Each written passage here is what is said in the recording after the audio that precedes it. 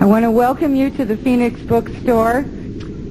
I am Jeannie Brittingham Erstead. I go by the name of She Who Remembers. I do audio tapes for KPFK.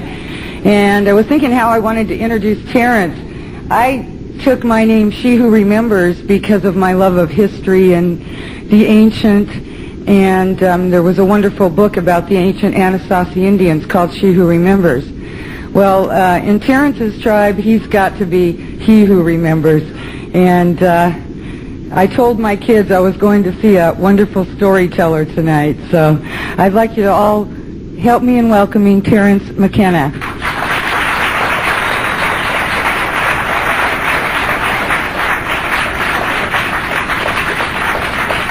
There are copies of archaic revivals here also. Okay. We'll wake up the world. Well, it's a pleasure to be here. If this is Friday, this must be Santa Monica. It's sort of been that kind of a week. I'm humbled and amazed to see so many people turned out for this.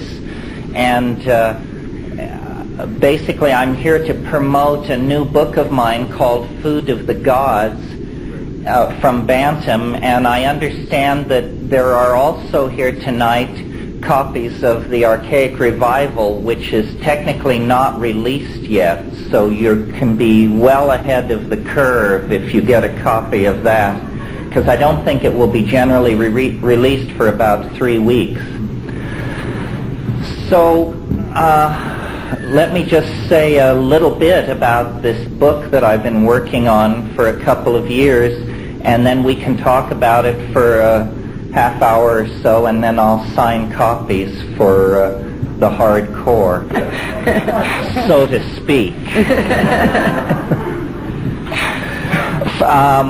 What I wanted to do with this book, The Food of the Gods, was I wanted to set down in as careful and as well-documented a fashion as possible the argument for looking again at the impact of psychedelic plants on human evolution, on the emergence of all of the higher qualities that we associate with our own unique species out of simple animal organization. And I wanted to do this not because I wanted to carry out some kind of academic criticism of the orthodox theory of evolution, although that was part of my intent, but really because I felt that if we could change the way we think about how psychedelics were used in the past, it would change the way we think about these things in our present situation. Many of you probably lived through a portion of the 1960s psychedelic revolution, and there psychedelic plants and experiences and drugs were presented sort of as instantaneous psychotherapy. There was not in the 1960s the awareness that these were not something new, these experiences and compounds, but really what was being discovered was the world's oldest religion as it was practiced during the first million years, before it was taken over by beady-eyed little priests with their shopping lists of moral commandments and prescriptions. Basically, you see, there is a great mystery about human emergence out of animal organization. The orthodox theory of evolution works very well for explaining how higher plants emerged out of simpler plant forms, how higher animals emerged from lower forms. But the great unsolved mystery of evolution generally is located in our own peculiar story, because in less than a couple of million years, the human brain size doubled during the last 3 million years. This has been called the most explosive development of the organ of a higher animal in the entire evolutionary record. And so then the question becomes, what was the cause? What was the detonator? What was the catalyst which literally revealed the presence of the human soul floating on a platform of primate organization? And the case that I have made is, I think, very simple, very easy to understand, and has deep implications for how we live our own lives today and how we organize our societies today. It's a very simple 3-step process. As the climaxed tropical rainforests of the cradle of humanity began to recede a million or so years ago in Africa, which is the cradle of the human race, our remote fruit-eating ancestors, who were perfectly happy having achieved a kind of evolutionary equilibrium in the canopies of these tropical rainforests, were forced down onto the grasslands in a situation of great evolutionary pressure. They were having to learn new forms of locomotion, bipedalism, a new way of coordinating the visual system, binocular vision, and most importantly, they were coming under dietary pressure. And one of the points that I make in my book very strongly is that orthodox thinking about evolution has never admitted the importance of diet into thinking about evolution. We all know that evolution proceeds through random mutation, which then meets a force called natural selection. But usually random mutation is presented as something which is to be traced back to cosmic rays and radiation present in the environment. Certainly this is one of the inputs into the process of mutation. But you see, when an animal or a human being suddenly expands their diet, suddenly begins to eat foods and experiment with foods that they have never experimented with before, these foods, these plants, contain all kinds of exotic chemicals, natural insecticides, agents that cause these plants to taste very bitter so that animals will reject them as food. And these chemicals are mutagenic agents. So diet, a sudden shift in diet, exposes a population to many more mutagenic influences than it was facing previously. This happened to our proto-ancestors. And as they began testing new foods in the grassland environment of the African veldt, they came upon psilocybin-containing mushrooms, which were growing in the dung of wild forms of cattle, which were also evolving in this new grassland environment. Well, now the key, or one of the pivotal concepts in my notion, is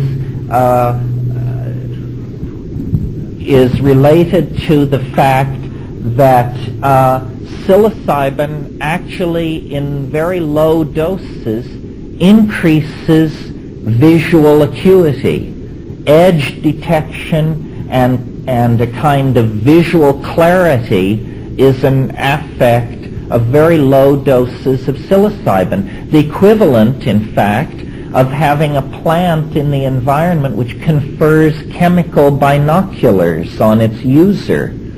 Well, you don't have to be a rocket scientist to see that if there's a plant which gives better vision and there's a hunting and gathering animal in the proximity of that plant, that the animals that admit that plant into their diet will be more successful hunters, more successful gatherers.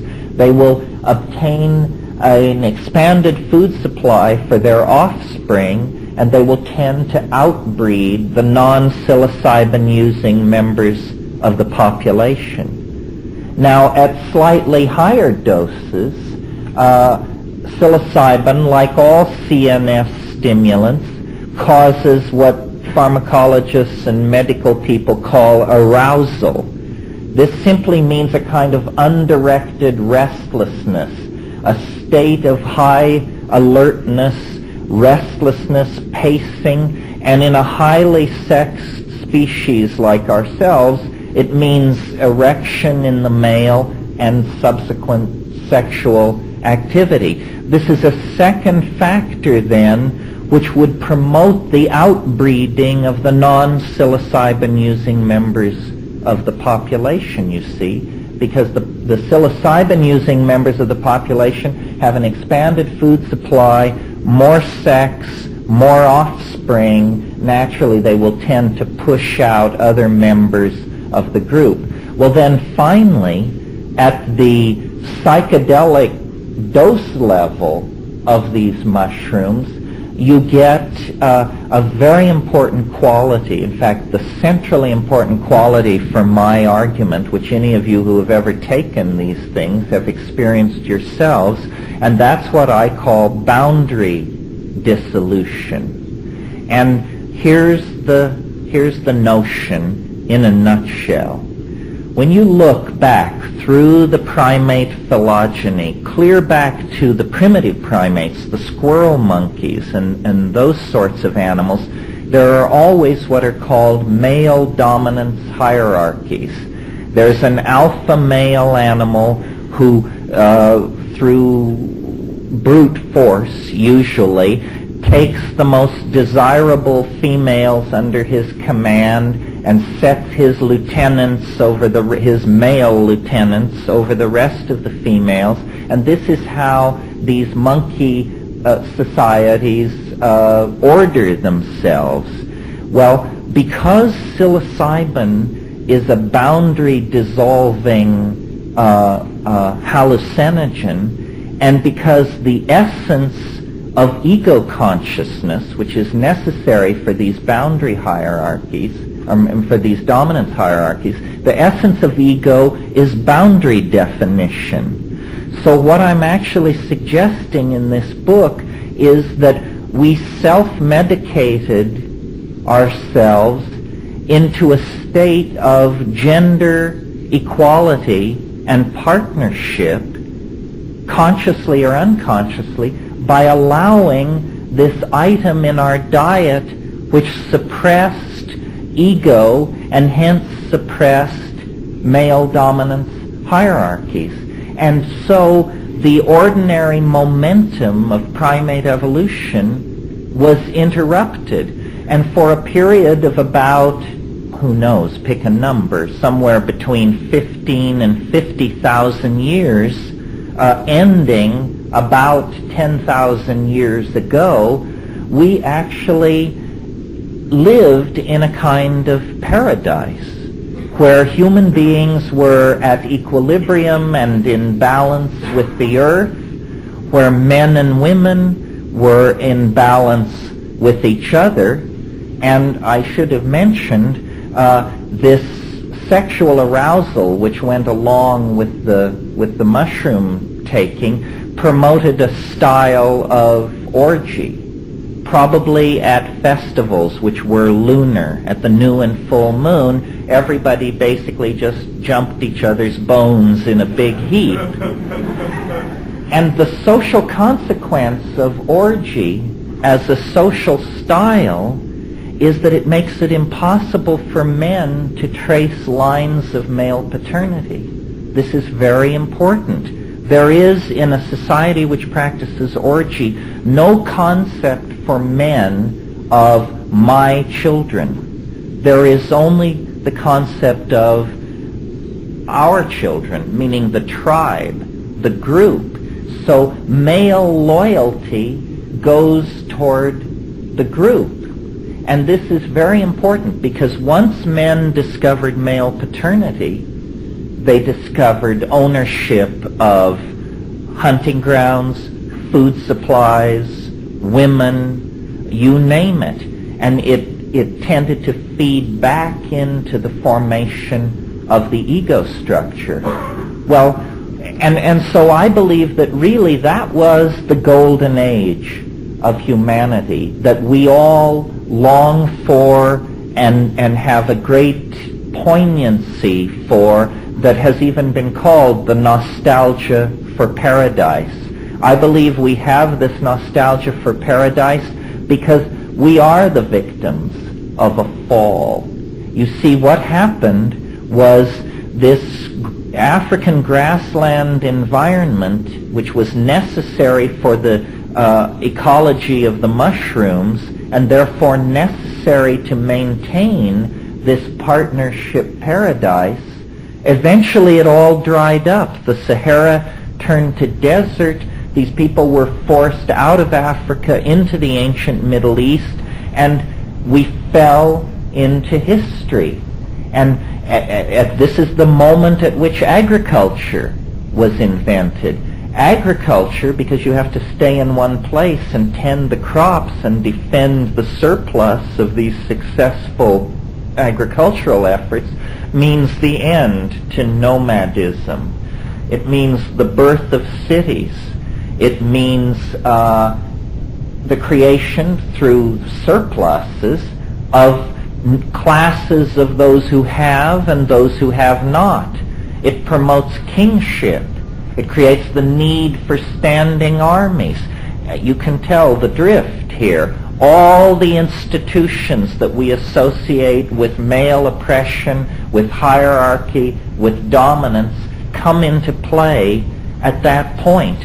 So I don't want to spend too much time on this, but just in a nutshell, that situation is the situation in which we were born and came to consciousness. The paradisical situation of gender partnership that then dissolved. It was really a return back to the earlier primate style of male dominance and hierarchy when the mushroom was no longer available. We returned to our old monkey ways, and we have been practicing those monkey ways ever since, even as we reach toward the sequencing of the human genome, the exploration of the solar system, the exploration of the heart of matter. Nevertheless, we do it from a psychologically damaged perspective. Now, the question of drugs. Why, as a species, are we so obsessed and so addictable to so many things? There are a few animals who will break into a compound for fermented fruit or something like that, but we addict to dozens of substances and behaviors. Well, I believe that you can make an analogy to a person who was abused or traumatized as a child. The entirety of human history has been acted out in the light of the traumatic severing of our connection into the Gaian mother goddess planetary matrix of organic wholeness that was the centerpiece of the psychedelic experience back in the high Paleolithic. In other words, the world of hallucination and vision that psilocybin carries you into is not your private unconscious or the architecture of your neural programming, but it is in fact a kind of intellect-y, a kind of being, a kind of Gaian mind. For Paleolithic human beings, it was the great goddess. Once you sever from this matrix of meaning, what James Joyce called the mama matrix, most mysterious, once you sever yourself from that, then you have nothing but rationalism, ego, and male dominance to guide you. And that's what has led us into the nightmarish labyrinth of technical civilization, overpopulation, classism, racism, sexism, propaganda, so forth and so on. All the ills of modernity. So I wrote this book making this argument because I believe that if we could import into straight society, almost as a Trojan horse, the idea that these psychedelic compounds and plants are not aberrational, they are not pathological, they are not some minor subset of the human possibility that only freaks and weirdos become involved with, but rather they are in fact the catalyst that called forth humanness out of animal nature. If we could entertain this as a possibility, it would change the way we think about so-called primitive societies, shamanism, the psychedelic experience, society's efforts to control and eradicate these substances. And I believe that we are really in a race on this planet now between education and disaster. And it is the momentum of the ego that threatens to shove us over the cliff into Armageddon. Famine, overpopulation, you can kiss goodbye to democratic values. We are all going to live in an Orwellian anthill if we don't, what? Change our minds. We have to change our minds on a dime. I'm not talking about a 500-year program to slowly straighten things out. We have, I believe, less than 30 years to come to terms with the dissolving ozone hole, the toxification of the oceans, the greenhouse effect, the spread of epidemic disease, the rise of fascism, the relentless efforts of the free marketeers to deal products in every corner of the planet. We must change our minds. And what we have to do is have recourse to these same shamanic plants and shamanic practices that allowed our remote ancestors to come to terms with the mystery of being and their situation on this planet vis-a-vis the rest of nature.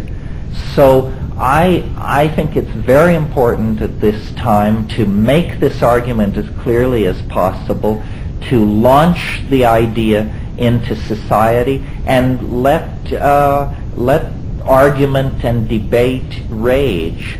Now you may think that I'm proposing blowing up some already existing edifice of theory about how human beings came to be. This is not the case.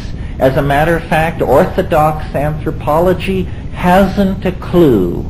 We are the fly in the soup of natural science's explanation of the evolution of species. It's easy to understand how one kind of hummingbird emerges from another. It's not very easy to understand how creatures that build something like Los Angeles can emerge out of creatures who hunt ants by sticking grass stems down their holes, you know. We represent some kind of primary break with nature at the animal level. And I believe it's because we have a symbiotic relationship with all of nature. We are wired for this. There are drug receptors in our brains, in our physical brains, that have been carried along for 1,000 generations without really being called into use. But now is the time. If we really believe that these things expand consciousness, then we must study them, use them, apply them, because it's the absence of consciousness that is creating a terminal crisis, not only for us as a species, but for every living thing on this planet. And I think the psychedelic experience is as much a part of being alive as sexuality, language, the things which fulfill us and give meaning to the human experience are left incomplete and impossible to assimilate if we don't place the capstone on the edifice of our being in the world. And the capstone on that edifice is our right, our obligation, and the privilege of dissolving our ordinary ego boundaries and merging with the mind and purpose of the planet. And this is what I was trying to say in the book, and this is what I hope I'm able to communicate to you this evening. Very well. Thank you very much.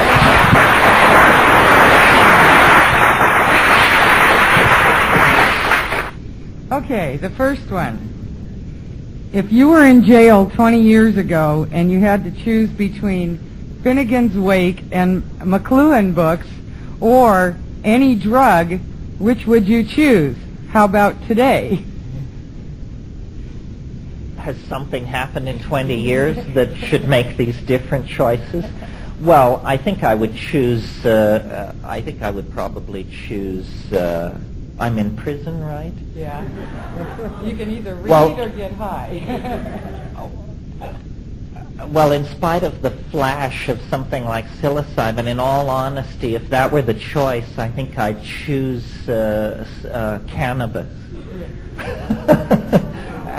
After all, cannabis is sort of the staff of life. The way I do psychedelics is rarely and at high doses, because I really think you shouldn't fiddle with these things or grow too blasé in their presence. But cannabis is sort of the bridge between ordinary reality and the extremely intense psychedelics. Well, that leads right into this question. What do you know about the ancient history of hemp? Well, probably a lot less than a number of people in this room.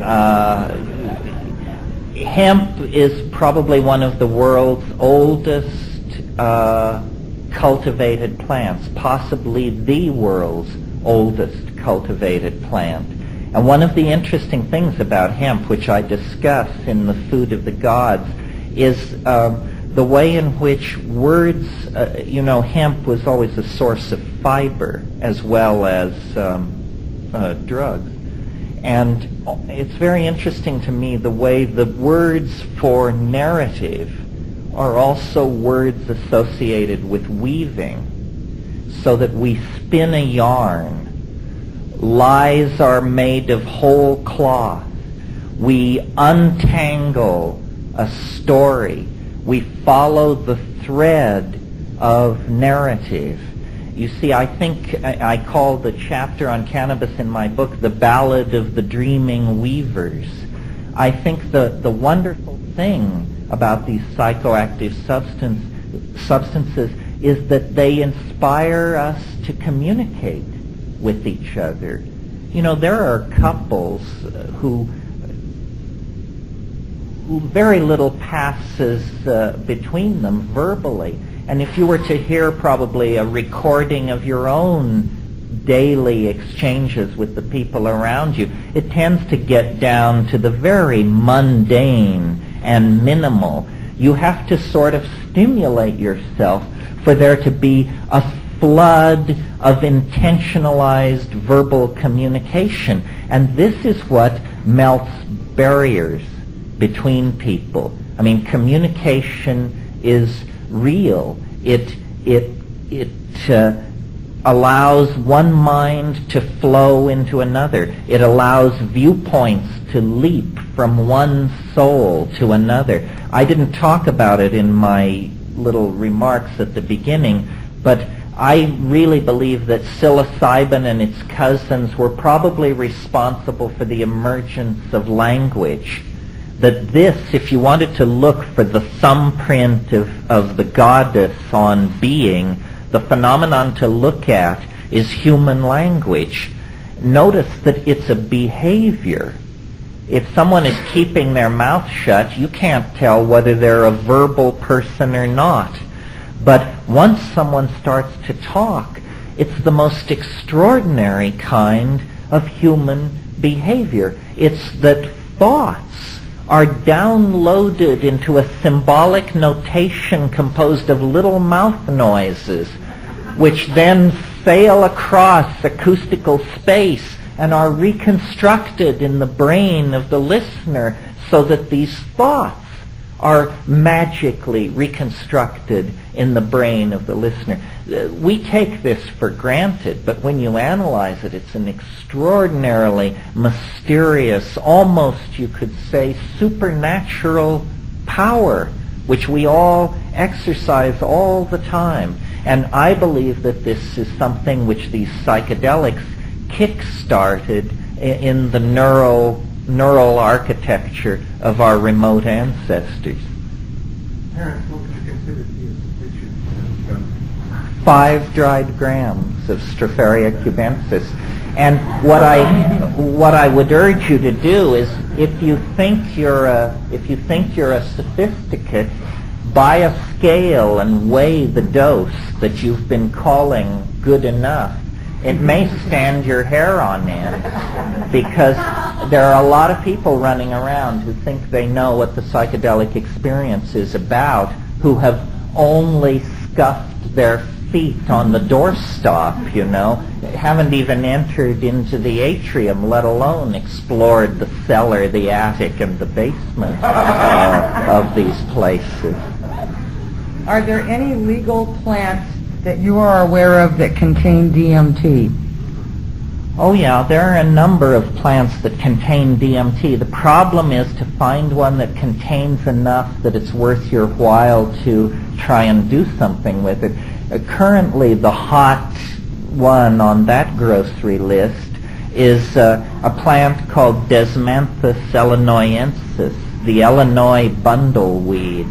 It's interesting that it's called bundleweed because there's no history of human usage, but as many of you probably know, a bundle is what a Plains Indian shaman calls his mojo bag. So the fact that it's called bundleweed is fairly suggestive. The outer bark of the roots of that plant contain a very hefty hit of DMT, and you can order it from various exotic plant companies and can experiment with it. DMT has to be smoked. If you take it orally, it will be destroyed by an enzyme in your intestines, so it has to be smoked in most situations. At the end of your book, Psilocybin Magic Mushroom Grower's Guide, there is an ad for ordering cubensis spores. It says, void where prohibited, California. How can we order them in California? Well, I guess you have to have a friend with a post office box out of California. If you're wondering why California is the only state in the union that has made psilocybin spores illegal, because you see the spores contain no psilocybin. It isn't illegal because it contains psilocybin. It's illegal because you can grow mushrooms from it.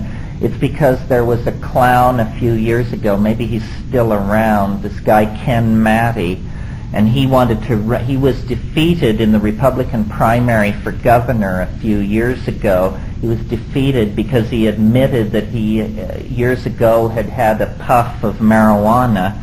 And so after his defeat in the Republican primary, he went to his staff and said, I've got to get some anti-drug legislation associated with my name. See what you can come up with. And the best they could come up with was a pissant bill to make mushroom spores illegal. So we all have the privilege of living in the only state in the Union that has seen fit to guard you from this hideous menace. If hallucinogenics cause mutations in the consciousness in the past, do you think they are doing so in the present? And if so, or if not, what do you see as the future of consciousness? Well, you know, the human physical form seems to have stabilized about 50,000 years ago, right around the time that language began to emerge and culture began to take hold. And it's thought that once you possess language and culture, then change, mutation, is transferred into the cultural domain. That's why we haven't changed physically very much in the last 50,000 years, but our cultural changes have just been lightning fast. I mean, we have fashions which don't even last 6 months before we move on to the next one. I think that the way I think about these psychedelics is that they are like catalysts for the imagination. And what that means specifically is they are catalysts for language. Language is somehow the new body of mankind. And so what we have to do is change our language. And some of you who lived through the 1960s probably know that the major legacy of the LSD era, still with us, is that it empowered certain shifts in language, certain concepts that previously couldn't even be articulated. I mean, these things come in for a lot of being sneered at by straight people, but nevertheless, notions such as the vibe of a situation, or ego tripping, or laying a guilt trip on somebody. I can remember, in most cases, the very first time I ever heard each of these phrases, and how it was like something clicks in your mind. You say, I don't understand what this person means, and then you say, oh, they mean something that I never before knew how to indicate. And then you try it out and use it yourself. We cannot evolve any faster than we evolve our language, because you cannot go to places that you cannot describe. So somehow the description comes first. The compass needle must be set on a linguistic goal, and then the culture can be steered in that direction. And I think that part of the way I see my book is I'm introducing new linguistic models for reality and human evolution. And if they are good models, I believe ideas are just like animals. They compete in an environment of natural selection. The good ideas, the swift and strong and clean ideas, will triumph over the slow, the muddled, and the incomplete. And so if we can articulate our devotion to the psychedelic experience, if we can articulate its importance and its transformative power, then we will eventually be able to place it on the social agenda, and then we will be heard, but not if we don't articulate our intent. What role does ayahuasca play in our planetary and human evolution? How does ayahuasca compare with other hallucinogens such as mushrooms and peyote? Well, for those of you who aren't familiar with ayahuasca, this is a combinatory hallucinogenic beverage that is in use in a wide area over in the upper Amazon basin, and now it's spread down into Brazil. There are a number of interesting things about ayahuasca. On one level, what's interesting about it is that there is nothing in it that is not in the brain of each one of you as you sit here. It is, in a sense, not a drug at all, but a neurotransmitter cocktail. And this is very suggestive, you see, because it means that natural brain chemistry is very close to being some kind of hallucinogenic trip. The other thing that's interesting about ayahuasca is that in the Amazon basin, where it's been used for thousands of years, the people get together in small groups at night in dark places and they sing. They get loaded and they sing. And then when you sit with these people and listen to them discuss their experiences, they talk about these songs not as though they were musical performances, but as though they were pictorial creations of some sort. In other words, someone will say of a song, I like the part with the silky gray stripes and the yellow dots, but when you got off into that thing that was like camouflage, only in pink and violet, I didn't like that. I think, my God, what's going on here? Well, what's going on is that this slight shift in ratios of neurotransmitters allows sound to be beheld. This is the nature of this experience.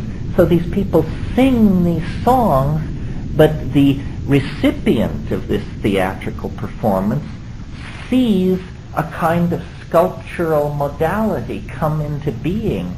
Well, if you can see what someone else is seeing, if you can have someone else's point of view, in a very real sense, you are that person.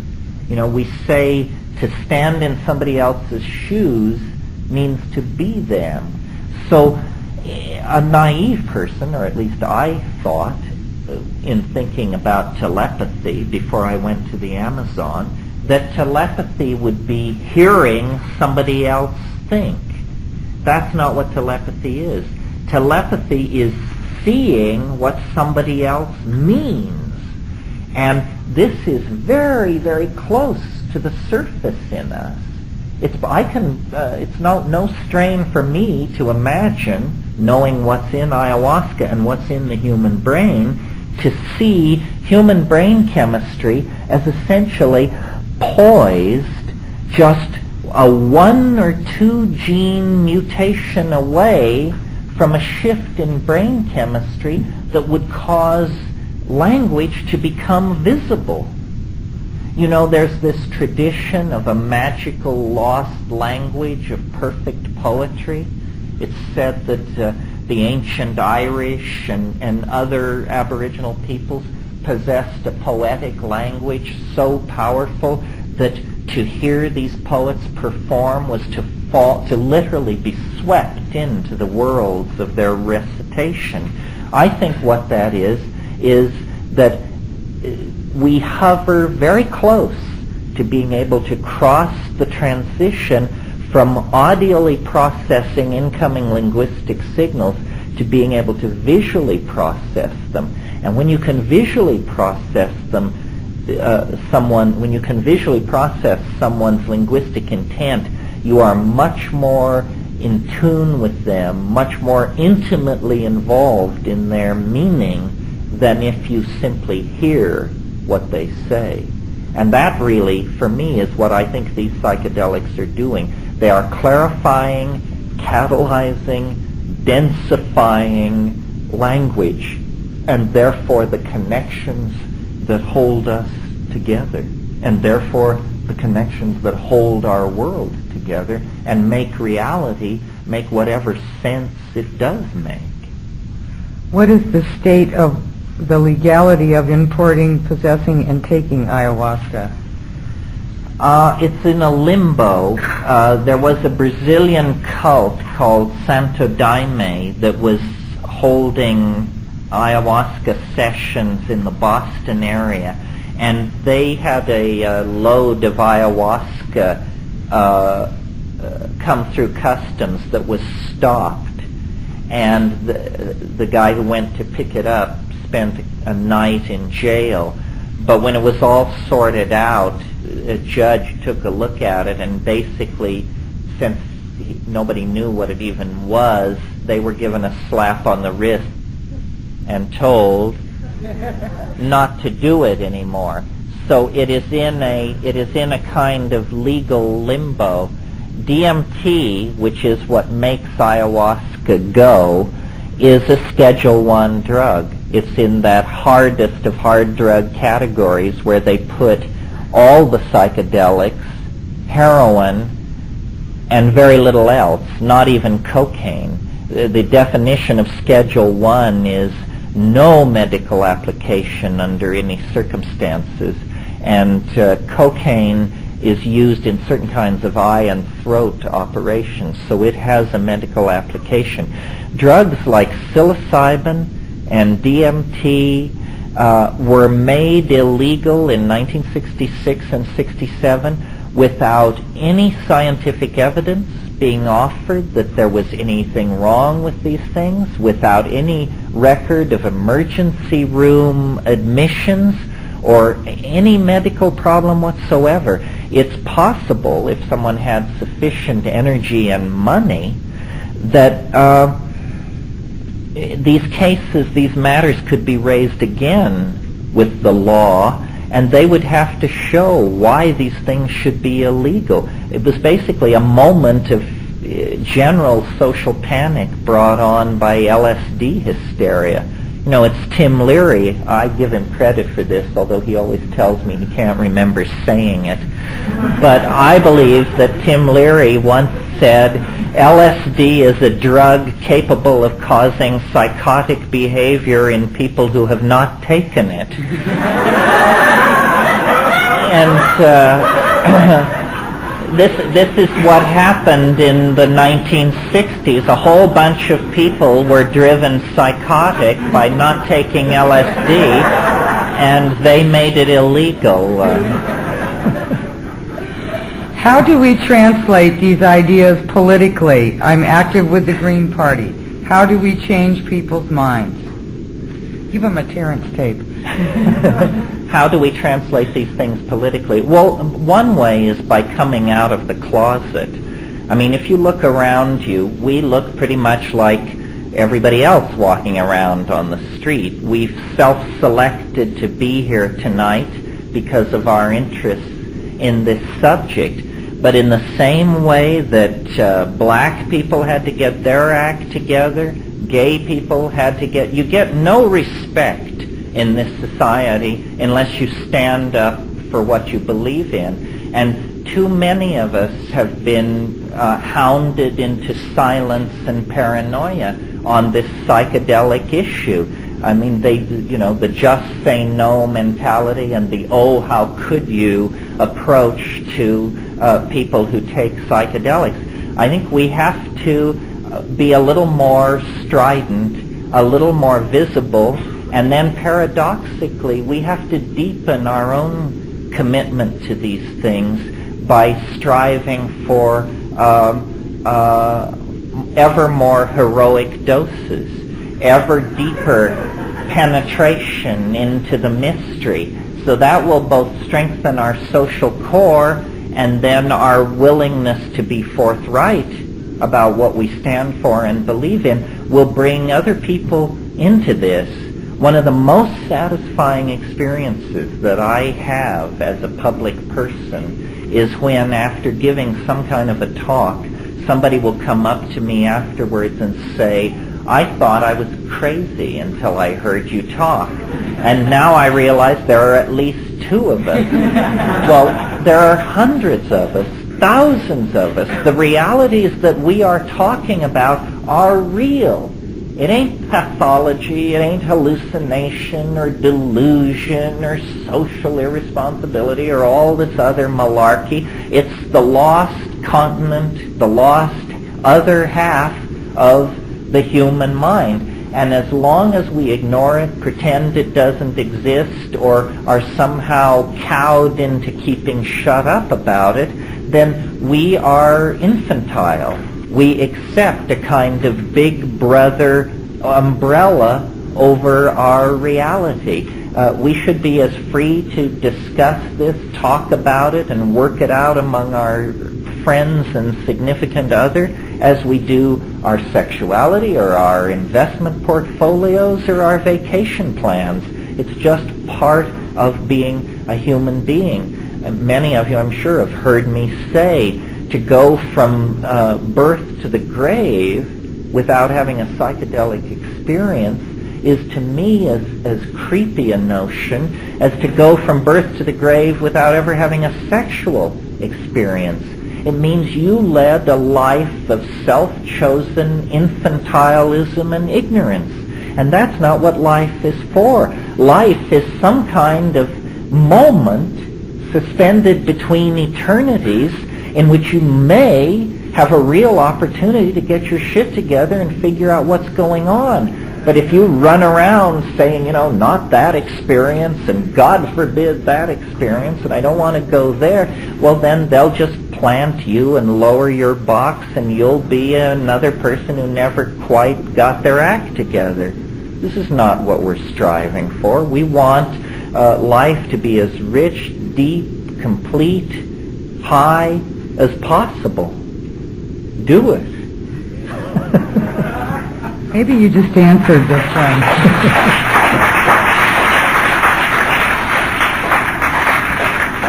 What are the things that give meaning to the human experience? Sex, drugs, and rock and roll.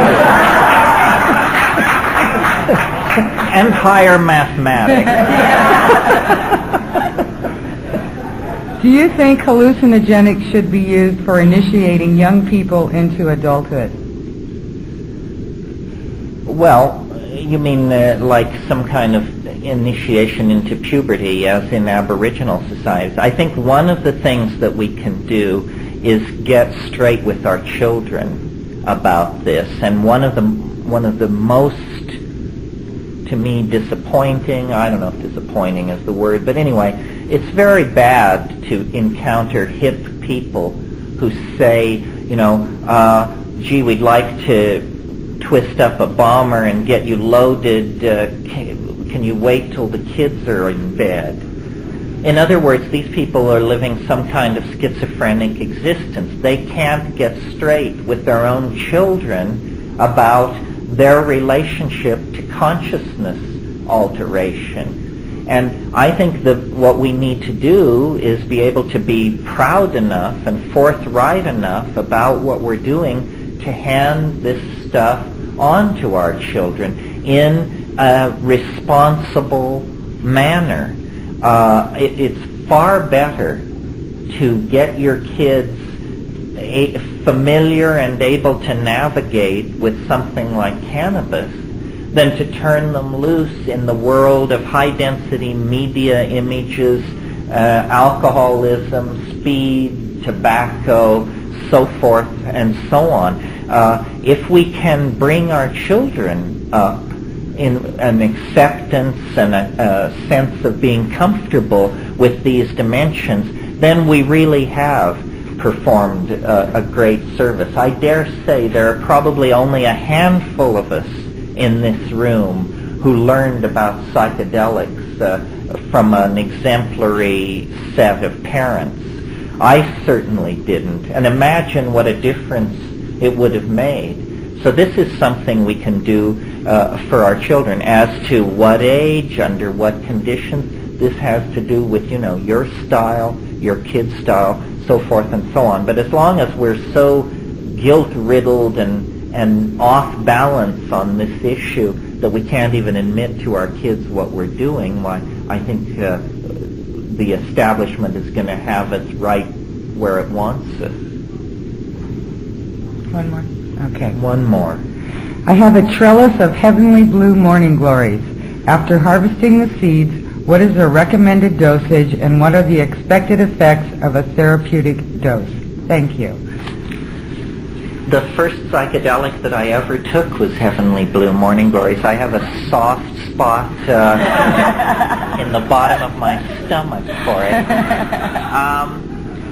Well, what you do is you grow the Morning Glories, and then they will form these seed capsules, these little tear-shaped seed capsules in the late fall. Cut down the whole Morning Glory after these seed capsules have gotten quite large, and then put it in a big brown paper bag and set it somewhere where the sun can bake out this bag.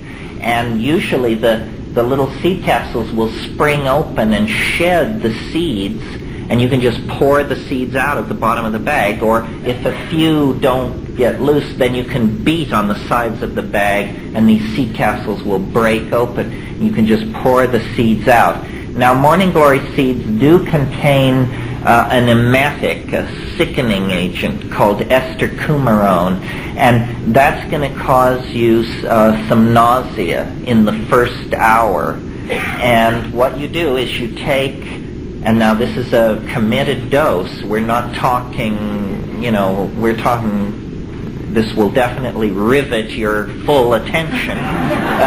Take about 225 seeds, grind them up in a coffee grinder or something like that, and I always used to put them into a milkshake or applesauce, because what you end up with is a fairly dauntingly large pile of kind of crumbly, dry, bitter, evil-smelling stuff, which you've got to get down. So put it into some applesauce or something like that, and then on an empty stomach, in silent darkness or out in nature.